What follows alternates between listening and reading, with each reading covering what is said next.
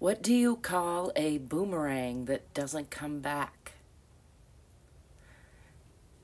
Stick around to the end for the punchline. Hi. It is September 28th, and I am Angel Lily, your hostess with the mostest. I'm a little plugged up in the ears, a little plugged up in the mouth, apparently, and the sinuses. You can call me Auntie Angel if you like, or Angel the Art Angel, or ZGALA the Art Angel. Angel Lily is my more common name. And this is an authentic action short. We'll get to it. I'm going to talk today about cycles and waves, and also what I often talk about, which is fitness and freedom, and some other little tidbits from my upcoming book, The Shift.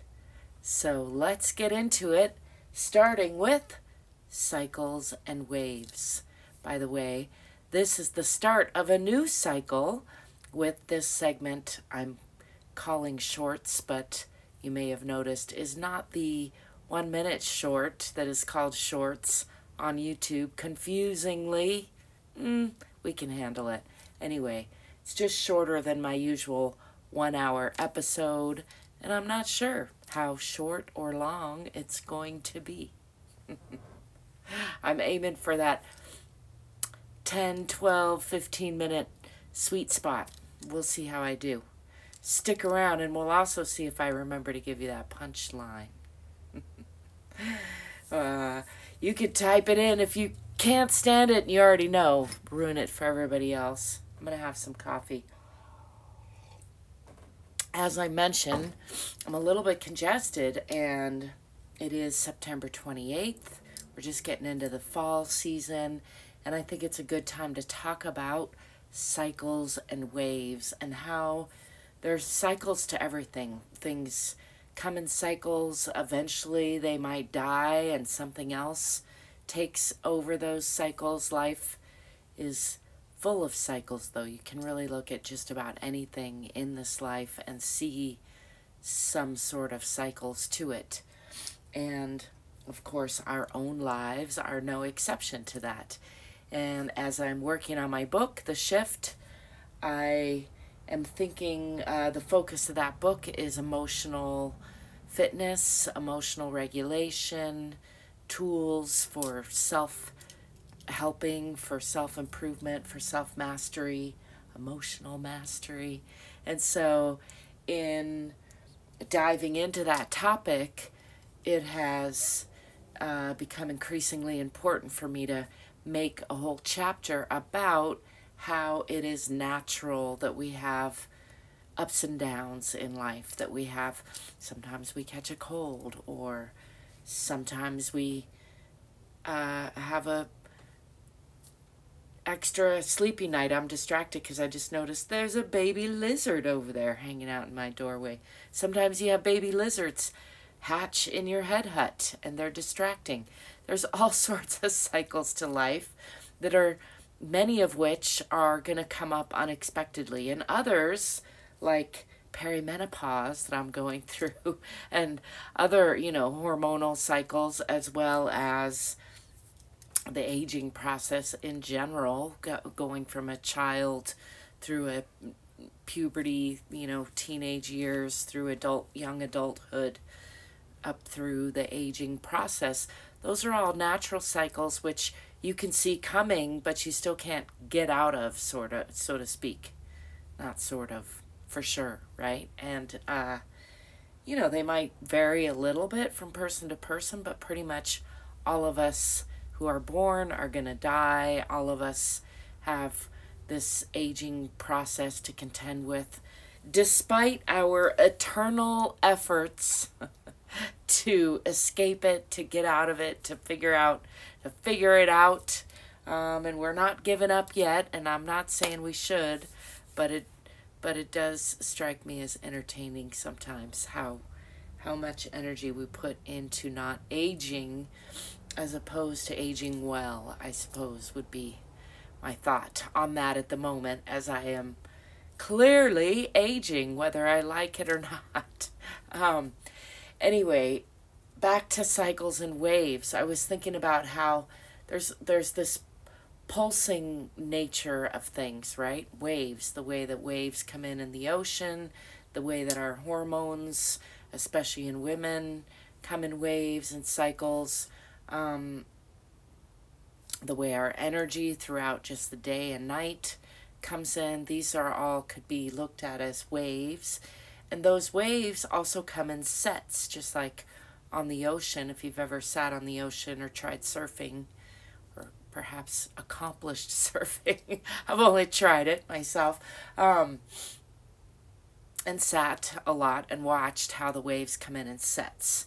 And there's bigger cycles to it where, like, some times of the year and certain years especially, the waves will be extra big. And there's also smaller cycles. Most of us are aware of how the full moon creates higher tides in any given area, and where there's ocean or a big lake even.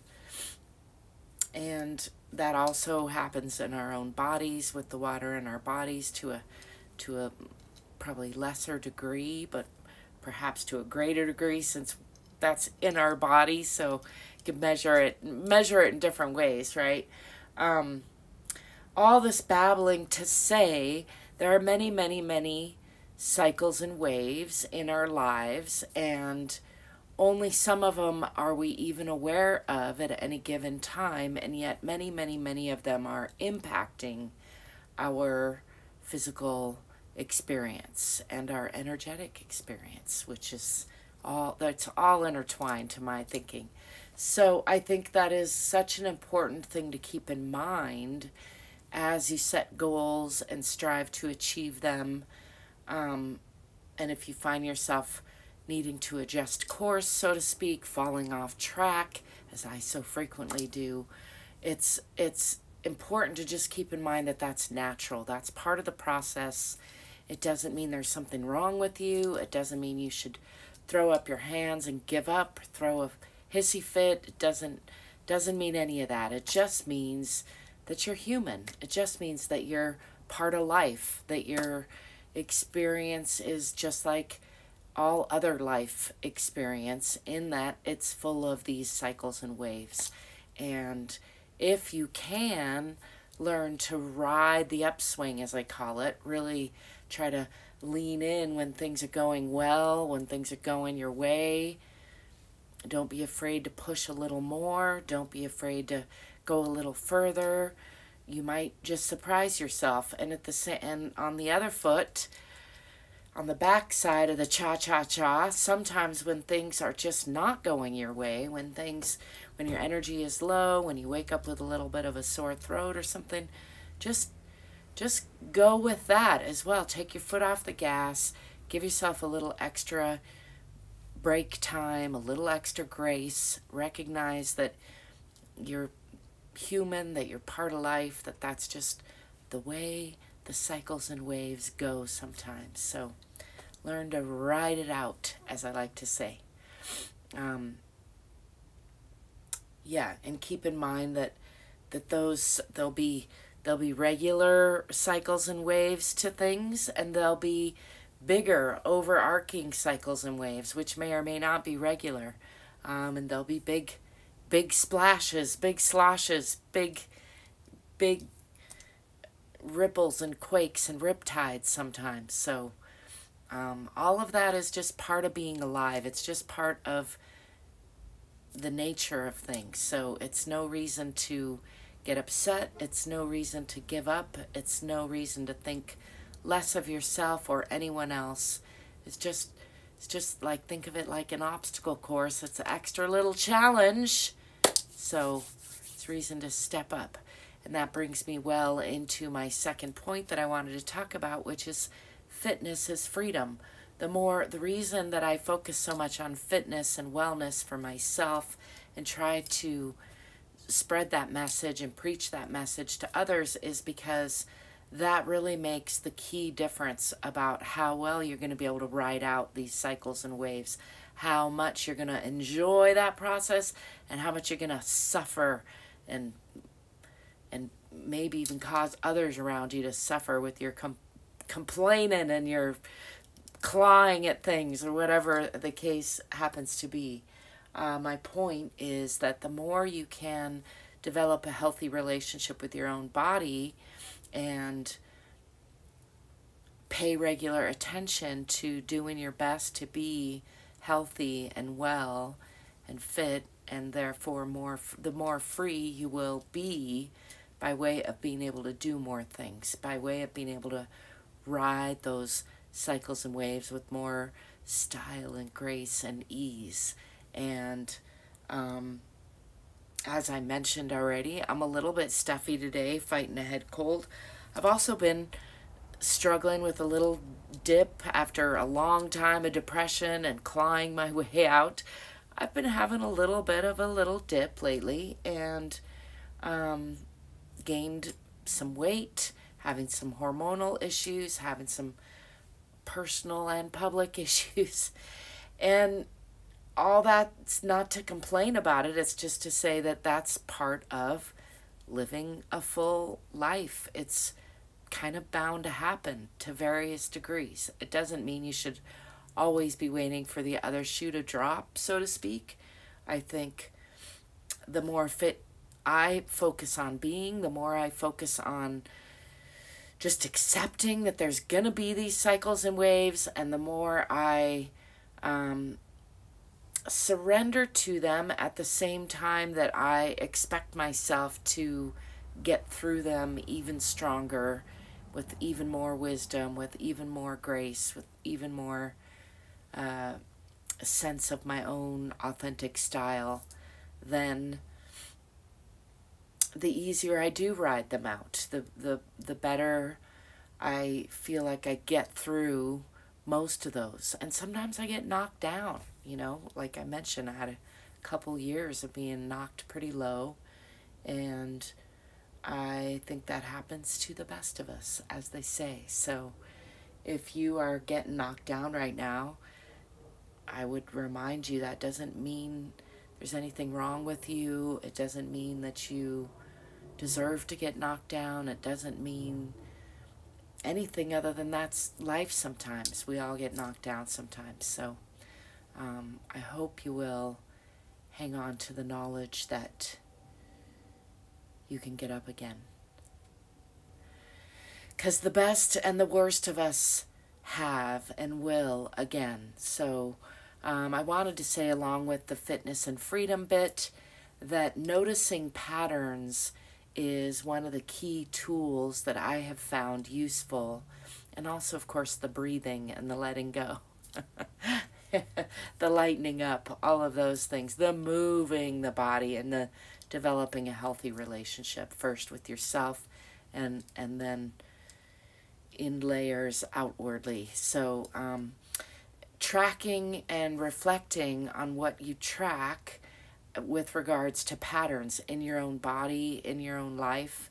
There's not one way, just like with all the things I introduced. This is a tool that there are many examples, and I use journaling as a way of tracking. That's a popular one that you might try out if you don't have something else. But if that doesn't work for you, there are other ways, like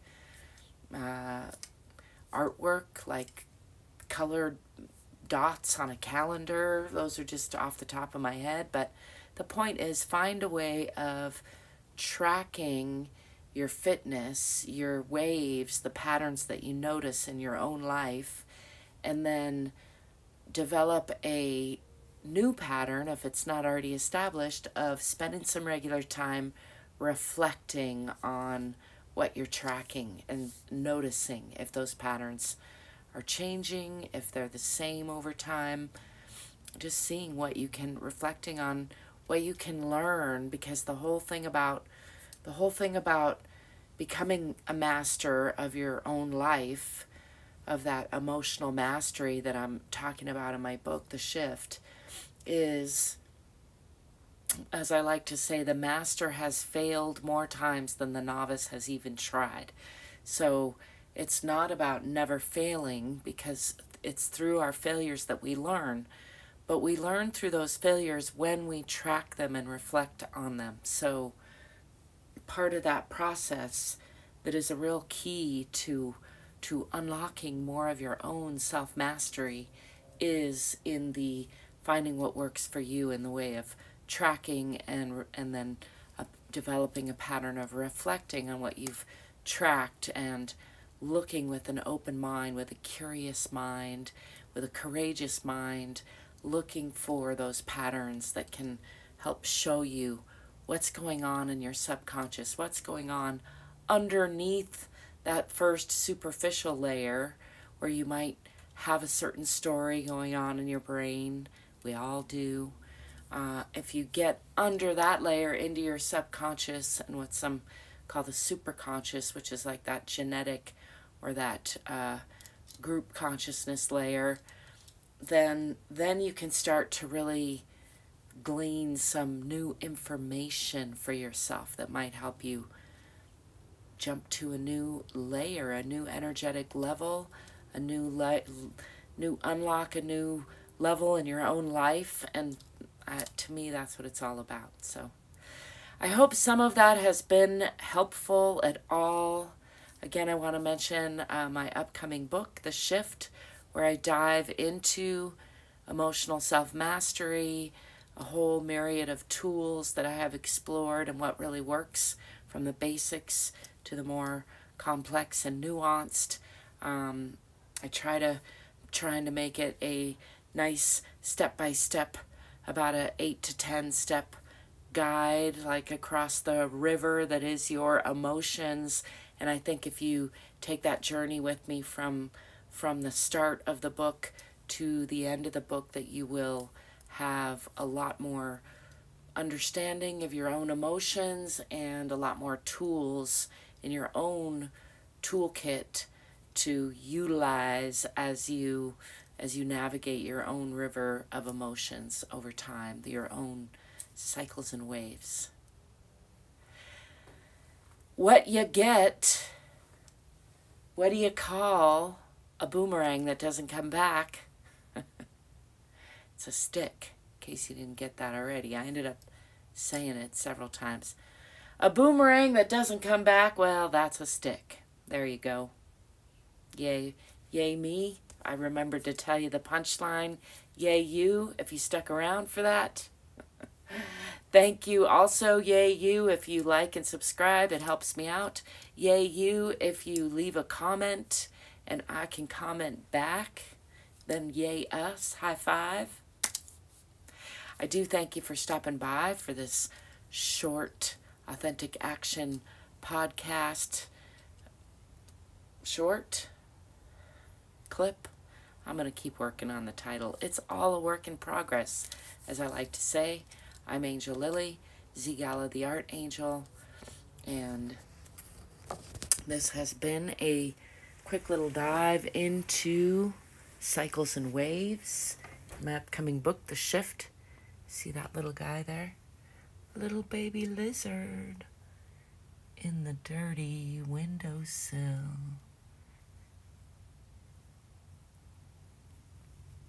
Don't forget to stay curious, stay courageous, stay fit, stay free. Like and subscribe, and I'll be seeing you soon. Ciao for now.